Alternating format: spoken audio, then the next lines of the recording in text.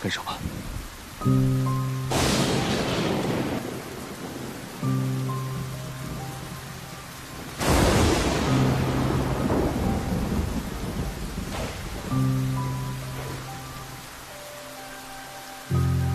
我知道你还在生气啊，但是生气也不要乱说气话嘛。我没有乱说话，我考虑得清清楚楚。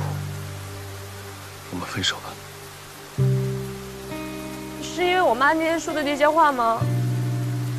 她只是随口一说的，你要相信我，就算我妈不同意，我也会要。跟你妈没关系，这是我们两个的基本问题。我们在一起，谁也照顾不了谁，只会给对方添麻烦。与其拖到以后那么痛苦，我们不如早点做个了断。怎么了，季之川？那为什么当初决定要在一起的时候你不这么说呀？也许一开始就是错的。我不同意，我不接受这个理由。分手只是你单方面提的，我不同意就没有分手。我们好不容易在一起了，为什么你要说分手？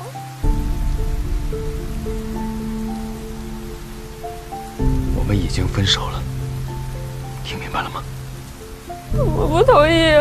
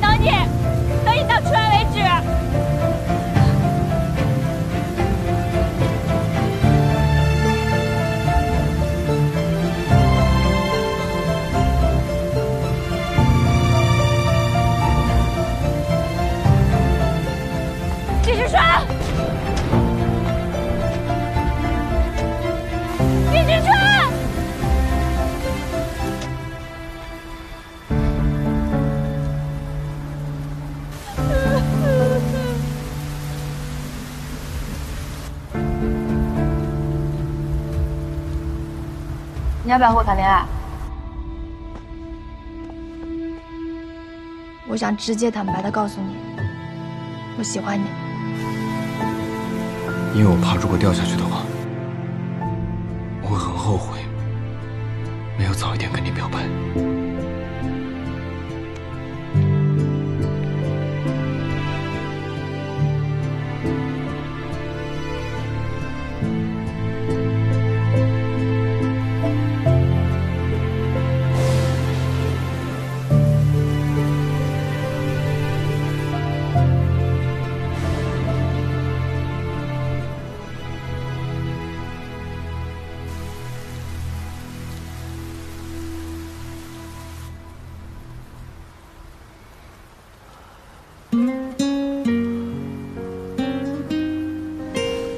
你现在这个状况根本就没办法照顾好徐兰，反而是他在照顾我。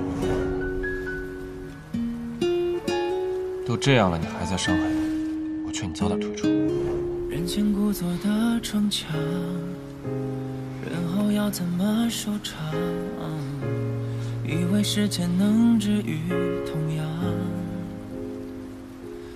回忆总在夜里起火花。打在心里要怎么招架？多少问候汹涌到嘴边就沙哑。想问问后来的你全都放下了吗？过去受的伤是否还隐隐作响？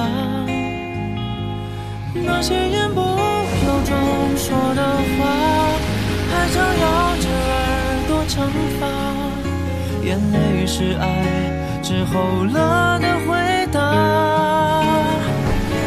想问后来的你真的放下了吗？走吧，我送你回家。如果时间反转还要在这里等季之川，他不会来了，雨下这么大，再淋下去会生病的。走，回家吧。不会的，他不会不管我的。如如果他真的关心你的话，不会丢下你一个人在这里的。走，回家。我不走。如果我今天走了，我和金世川就真的结束了。你们已经结束了。徐来，你再等下去，他也不会回头看你。就算你再等10年，他也一样不会爱你。你醒醒吧，徐来！别说了，我不想听，我不想听，我不想听！你上手！好了。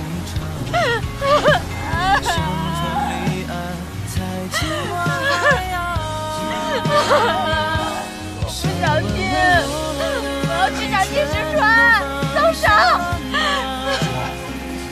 不忍心看你再这样伤害自己。我守护了你10几年，我视若珍宝的你，凭什么要被人如此对待？松手！来！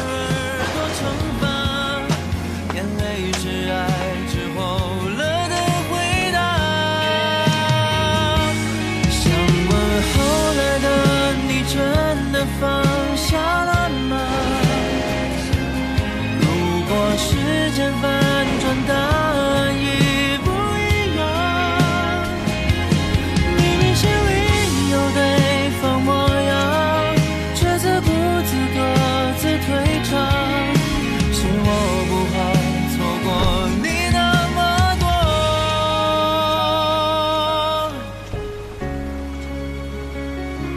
想问问后来的你全都放下了吗？过去受的伤是否还隐隐作响？那些言不由衷说的话，还常咬着耳朵惩罚。眼泪是爱之后了的回答。想问后来的你真的放下了吗？如果时间反转，答案一不一样？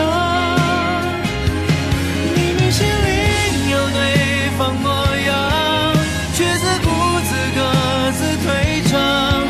是我不好错过你那么多，还来得及吗？怎么回事？为什么不看住他？他自己偷偷跑出去的，一回来就精神恍惚，什么也不说。多少度39，这么高。金石川，金石川，你醒醒，能听见我说话吗？金石川，不行，赶紧打退烧针。